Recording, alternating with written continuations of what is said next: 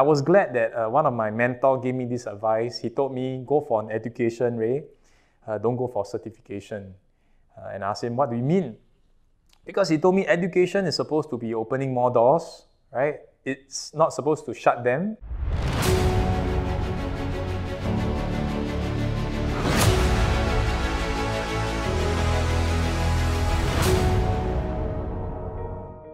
I believe in education, right? I read a lot.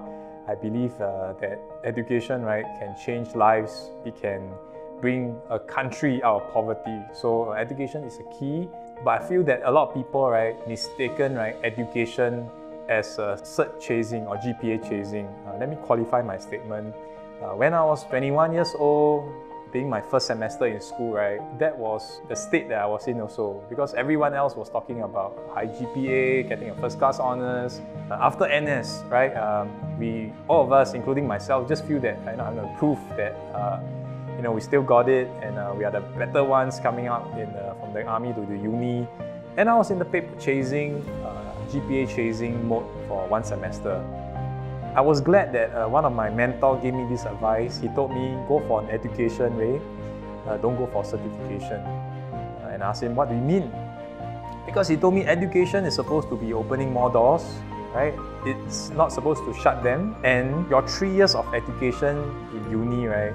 The most memorable part that he told me you'll remember is not the GPA, it's not the digits on your cert, right? But the experience that you have in your cert. I did just that. And when I really went for education, I truly enjoyed the education. I took Bahasa Indonesia in NUS. I took traditional Chinese medicine. I took South Asia studies. I took a lot of modules that I know obviously I won't score, right? But that opened up my horizon, right? And truly made it into a holistic education. Because I wasn't concerned with the grades. When the lecturer was talking, when the tutorial, right, we were discussing, right, all I was thinking of was, how can I apply this in my life?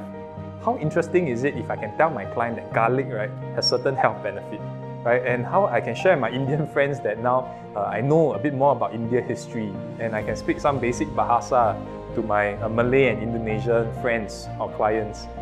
So application was in my mind, and that was what I did. Versus my friends, which was trying to memorize the text, trying to see whether or not it's coming out from exams. I think that differentiated myself, and I truly had a very happy 5 semesters left.